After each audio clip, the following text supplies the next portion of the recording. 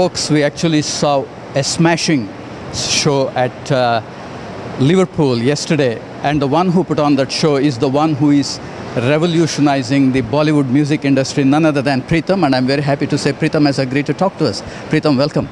Hi, how are you doing? Thank you very much. Fine, thank you. Your first visit to Sydney? Yeah, absolutely. First visit to Australia, actually. Oh, okay. Not only in concert, I've never been in Australia. This is my first time in Australia. And you have brought the Indian summer to Sydney. Yeah. Thank you very much. Yeah, I really enjoyed. Though we didn't have much time, we came from Auckland State, and even a day before in Auckland, we just arrived from after a long journey via Dubai to Auckland. So it was very hectic in terms of travel, but people are so nice here, people are so warm here, so I felt at home, and we actually felt at home. So of course, with this temperature, you must be feeling home. Yeah.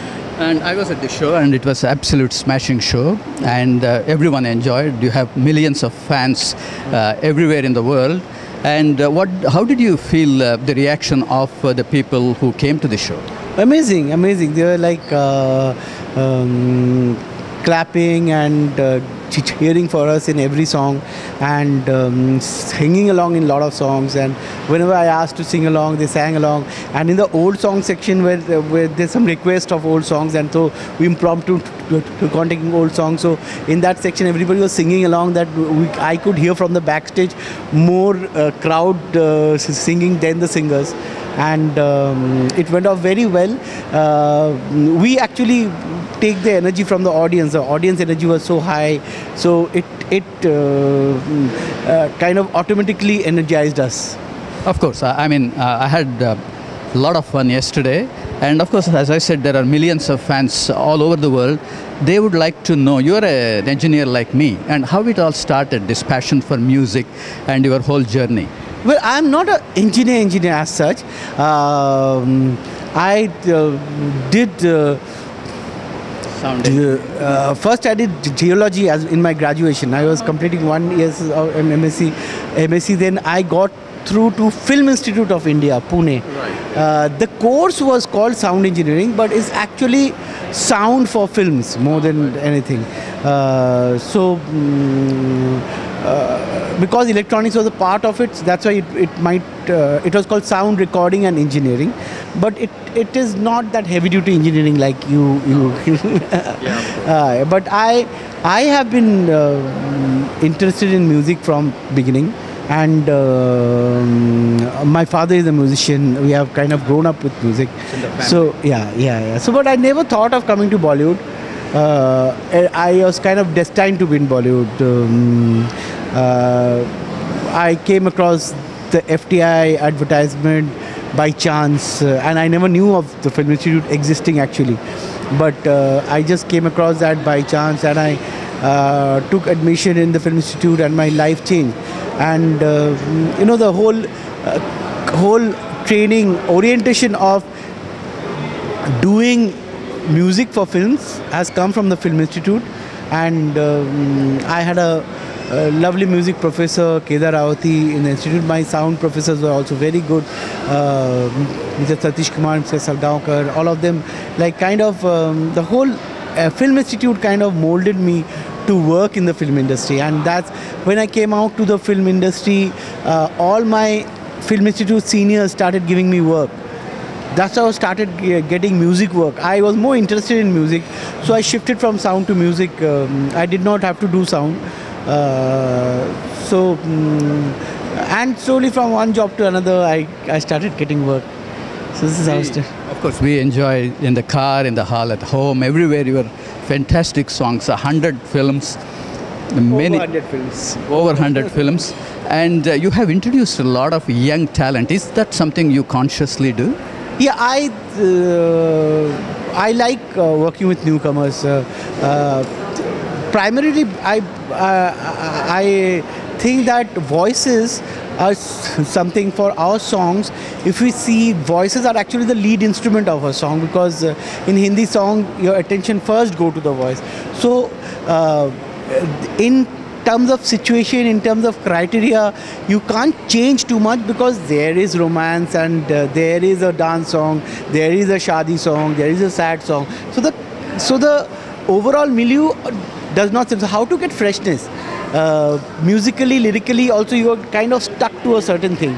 So I think freshness comes through voices. Mm-hmm. And of course, thousands of songs. And if I ask you, after recording and listening to that song, when you put your feet up and listen to it, which is the film you felt satisfied, completely satisfied?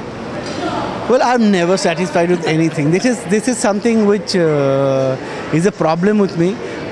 In my mind, I am a kind of perfectionist, so I hear something and I keep on reaching that what I'm hearing. I can never reach, so I'm never satisfied. I keep on working on something over and over again until it is snatched away from my hand. But on retrospective, if you ask me what I like, actually is very tough. I like mostly every song is like my son, my kids, you know. So I know the situation they have gone through. Maybe some songs were supposed to be good, but for different criteria they might not reach that status, you know. So it's tough. It's tough to say which one Barfi has been a very satisfying experience as such, because Barfi gave me a lot in terms of also the director I work with, Jawani Hai Diwani, like Anurag Basu is a friend. So I'm Ayan Mukherjee has been a great experience to work with. Like that, directors are very important whom I collaborate. I always feel that film music is a collaborative effort. It's a collaboration between the music composer and the director of the film. And some process, the collaboration has been quite enjoying experience, enriching experience. Those process I've enjoyed. Those albums I cherish a lot, where I have enjoyed the process.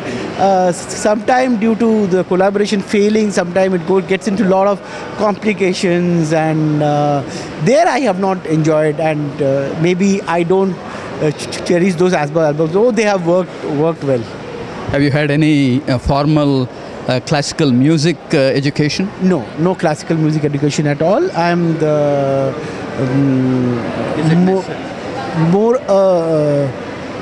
I'm more Western trained.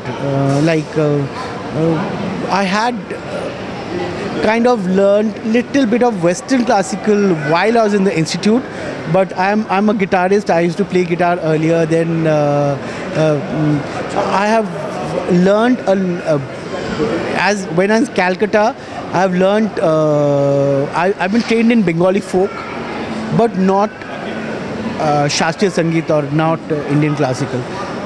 Well, Bollywood music, of course, is now liked by everyone around the world. And what do you think is going to be the future of Bollywood music? Is it going to be more fusion with Western music? It is always been a fusion of Indian and Western, but I think Bollywood has a sensibility of its own, and that is what the Westerners enjoys. We can't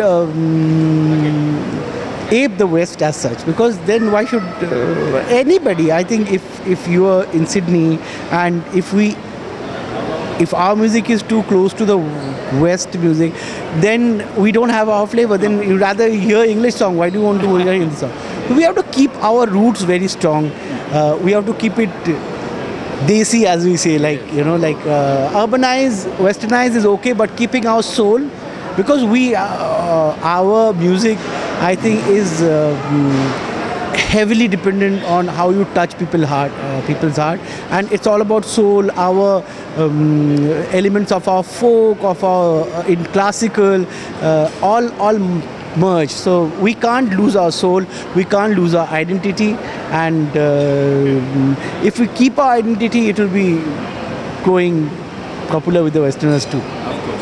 As I said, there are a lot of fans in Australia and New Zealand, and of course around the world. If there is one final message, the message is simple, that keep loving my songs, keep the love you're giving me, and I'm like, this is what, your love is what makes me survive in the music industry, makes me work continuously in the studio, so that I can see smile in your face, I can see you enjoy the song, I can see you dancing to my songs, I can see you singing along with my song, I can see you falling in love with my song. Pritam, thanks very much for talking to us. I also want to say that please watch Saregama this year. CTV Saregama. I'm a mentor in Saregama. So I'll see you through Saregama. Thank you very much. Thank Thanks you for talking to us. Thank you.